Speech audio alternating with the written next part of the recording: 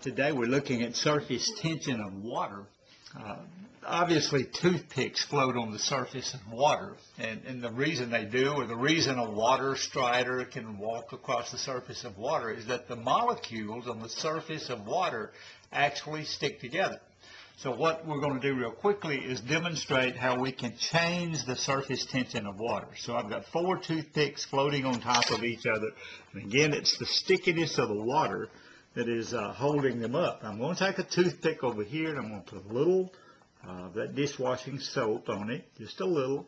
And when I put the dishwashing soap in contact with the water, something interesting takes place.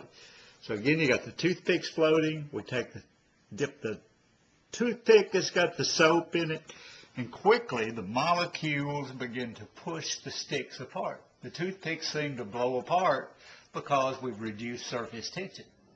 Another illustration of surface tension is to take something as lightweight as pepper, and I'm going to put the pepper into the bowl of water, and obviously the pepper is floating. It's floating on the top surface of the water because, again, the molecules of the water are sticking together.